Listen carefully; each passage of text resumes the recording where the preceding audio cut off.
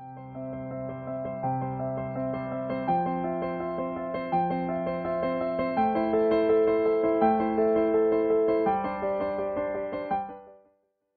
everyone, I hope you are having a wonderful day as you're watching this video. I know I am. It's super sunny and I got to go outside and run, so I feel great. Anyway, I am talking today about this idea of formal and informal adjectives.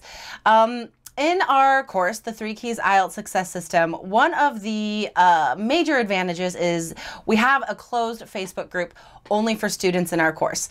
And we've had some interesting discussions in our 3 Keys community about formal and informal adjectives. And I don't want you guys to get hung up on this definition of formal and informal, okay? Because I'm going to tell you why you have to be a little bit flexible, because that's real life. Okay, so first of all, we think, okay, what is informal? Informal is like slang, phrasal verbs, right? That's kind of what we say is informal language, right? Hey buddy, what's up? Informal. Now, on the other end of the spectrum is formal. So that's academic vocabulary, high-level vocabulary. Now, that doesn't mean they don't mix, all right? So for instance, a student asked something about like, is exquisite a formal adjective or something?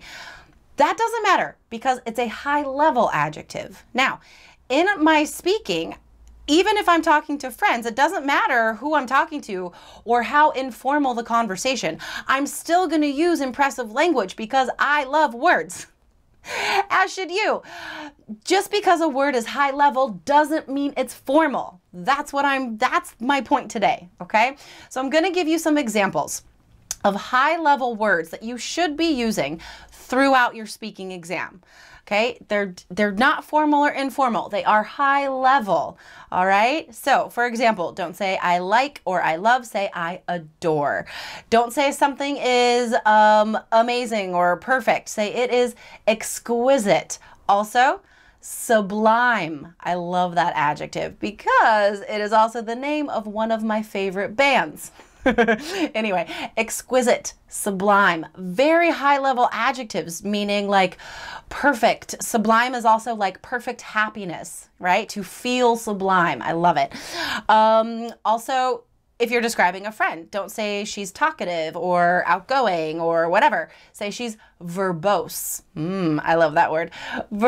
Some might say I am verbose. Verbose just means they talk a lot, right? They use a lot of words. Verbose. Great word. High level.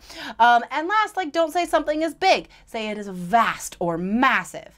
Okay? So let me tell you why this is important, guys, because really so often the key to increasing your vocabulary score in speaking part 1 and part 2 is using adjectives, guys. Descriptive, impressive adjectives. So I encourage you to use the ones today to start your list to impress the examiner, and then keep adding to them as you are reading and watching widely. Okay, guys, if you are ready for the complete system of strategies that is guaranteed to get you past IELTS this year, just get it over with. Stop thinking about IELTS. You got to commit yourself to the 3 Keys IELTS Success System. It's guaranteed, guys, to increase your IELTS scores. Go to allearsenglish.com/KEYS. All right, that's it for me. Thank you so much for joining me.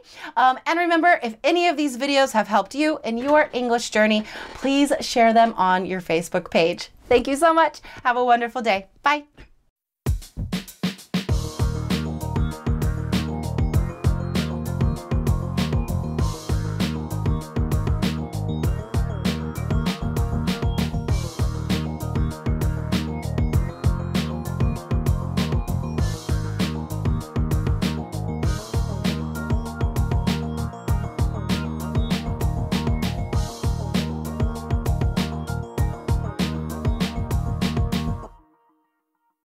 Bonus tip, get a 7 or higher with the All Ears English app, featuring exclusive bonus video lessons with Jessica, Lindsay, and Michelle. Get the app now at allearsenglish.com/app.